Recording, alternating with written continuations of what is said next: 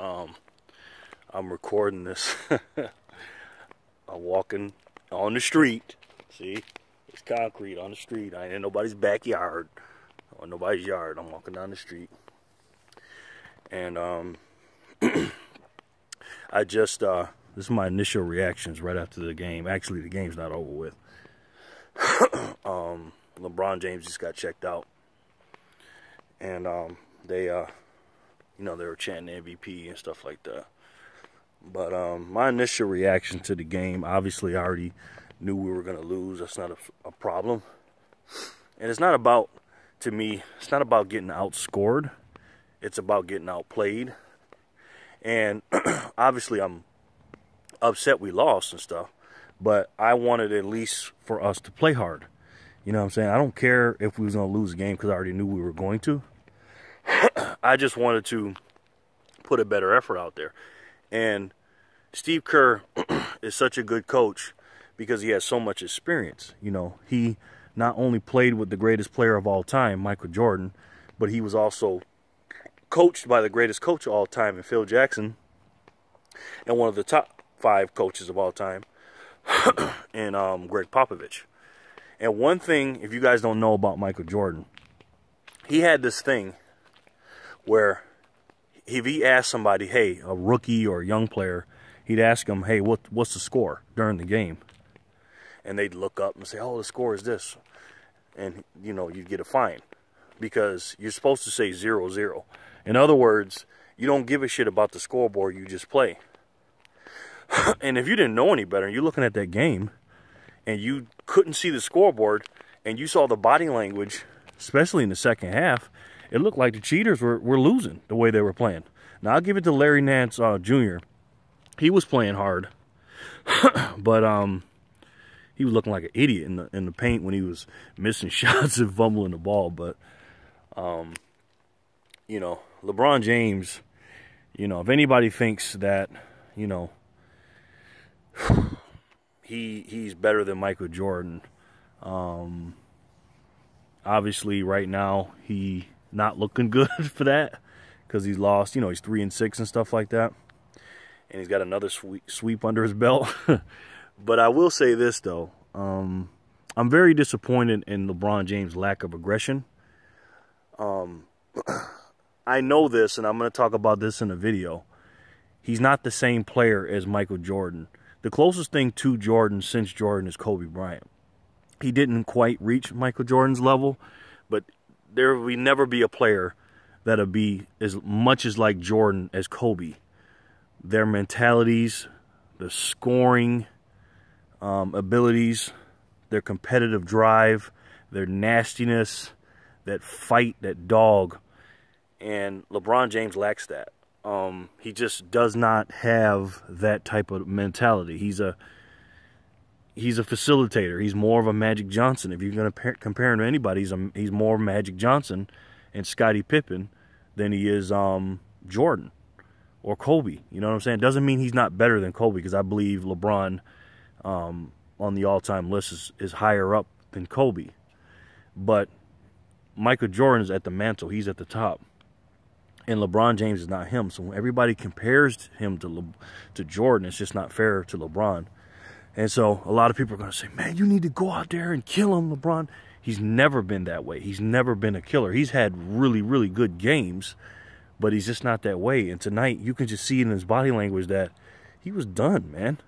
Not to the extent he was in against Boston in 2010 when he quit on the team, when he found out what's name was messing with his mama or whatever, because he quit then.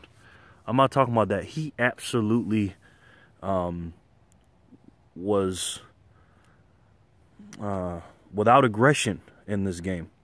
You know what I mean? He just didn't have it, and I just feel like I think it was a combination of a lot of things. One, you're down 3-0, and it's not just losing; it's the type of losing. Just like they say, 2 points isn't 2 points. Like when you dunk or Steph Curry hits a 3, I know that's 3 points, but certain plays mean different, has heavier weight to it. And that game 1 loss hurt him, man. And game 3 hurt him bad. And he knew they weren't going to win the series. He knew that. So I think he came out and did that. He played LeBron James basketball at about 75% himself. You know what I mean? He was almost looked like he was Paul George out there or something, except he was passing more. You know what I mean? Because I say like Paul George is like a 70% of a LeBron James or whatever, but LeBron just didn't have it tonight. I don't know if he ran out of gas or he was just mentally done and fatigue checked out. I think it was a lot of things mixed in. But the Cavs just, that team is just not, you know. And I was going to congratulate them because remember my video earlier, I had said, you know, you got to, basically if you win the East, you won the championship. And I was going to come on here and congratulate them and make a parody of this video and completely dismiss the cheaters and just congratulate the Cavs for winning the Eastern Conference and stuff like that. But I can't do that because of the way they fucking played tonight. It's not because you got outscored. It's because you got out-fucking-played. The 50-50 balls, the hustles. I mean, the stupid plays we were making. It's like, it's one thing to have better talent. There's nothing you can do about that, but you can't let them play harder than you, too. You can't let somebody that's better than you play harder than you. You just can't do it. You got to outwork somebody that's better than you, and they did not do that tonight. I mean, George Hill didn't make anything easy. I mean, didn't give any resistance to Steph Curry. It was too easy for him, and among other things. But you know I'm not congratulating the cheaters, so you already know that. But you know, the only drama to that game was who's going to win the Finals MVP. And as I upload this video, I don't know who did. I'll be honest, I left when LeBron sat down. They were going MVP, and rightfully so. They should do that. They should get into kiss ass mode because, like Mike Breen said. They know how it is for 4 years without LeBron and all those years before he got there. Man, because if you look at that team, even with Kevin Love on that team, you take LeBron James off of it, they literally are a lottery team, not a bottom of the playoff team. They are going to the lottery, okay? For real. You've already seen Kevin Love lead a team, and they be in the lottery without LeBron James. So for him to bring that team to the finals, congratulations. I can't take nothing away from him, but it's just like sometimes it's like it's not how you start, it's how you finish type thing. And for him to just completely lay an egg in game fucking 4 and get swept, man, it's just like, where's your pride at, dude? You know, even if you went out just more aggressive, I'm not talking about be like Kobe and Jordan and, you know, shoot yourself out the game, but damn, man, just have more aggression, dude. He was doing the same shit he was getting criticized about before. Passing guys over to Kevin Durant to guard him. He didn't want to guard him. He just looked like he was spent and beat, and he was doing silly turnovers and silly plays. And, you know, that one Steph Curry 3 and just mental lapses, and I see him yelling at people. And Mark Jackson hit it on the head. Don't tell me about it, be about it. He's sitting there yelling at everybody on the sideline. Go out there and show him what's up. And I was just waiting. It's like, all right, maybe first quarter he's just chilling, and the second quarter he'll do it. He just didn't get it. He just didn't get into it, man.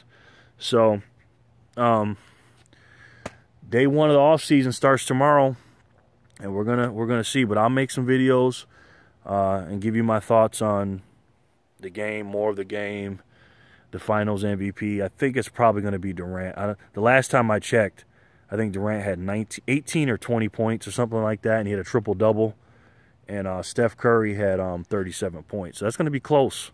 You know what I mean? Just because the way Steph Curry did the first 2 games and with the 9 3-pointers and shit like that. So I don't know who's going to be Finals MVP, but as you guys look at this, you already know. So, you know, it's late. I'm going to go to bed. It's just disappointing, man, to watch your favorite player go through the whole season like that and just sit it and end like that, man. And all the great performances LeBron had in this postseason, and for him to go through everything he did in the off season with Benedict Arnold, the backstabber, leaving, requesting trade, and then getting Isaiah Thomas and all the bullshit, and then basically taking a third of the team, leaving, and then getting some more players. So a lot of shit to go through, man. And then all the great playoff moments, the game winners, the buzzer beaters, you know, the spectacular games and stuff like that. And then just have it end. And you look like a completely different team against this cheesy ass fucking cheaters, man. It's just NBA's got to do something about this cheater shit, man. It's just bullshit, yo. It's like, come on, man. A sweep in the finals. Who wants to see a fucking sweep? And to be honest, when you're watching that game, it's not even about who's going to win it. You could tell in the first quarter who was going to win the game. All people were worried about is how much are they going to win by, who's going to be the finals MVP. Cavs put up no threat to the cheaters at all. It almost looked like literally in that second half and parts of that third quarter and some of the fourth quarter, it looked like the Harlem Globetrotters versus the fucking Washington Generals or some shit. You know what I mean? So it's disappointing. Congratulations to the Cavaliers for making it to the finals, I guess, and then laying an egg game 4. It's ridiculous. So I'll talk to y'all tomorrow. All right. Do me a favor. Leave me a comment. Let me know what y'all thought about the game.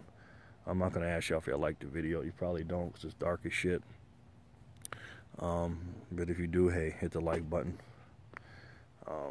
Tell me why in the comment section, and then share it with your friends if they could see it. But if you don't, that's all good. Just hit the dislike button if you want. Comment and tell me why, because you already know. I don't give a damn. I'll let your boy. I'll talk to y'all tomorrow. Peace.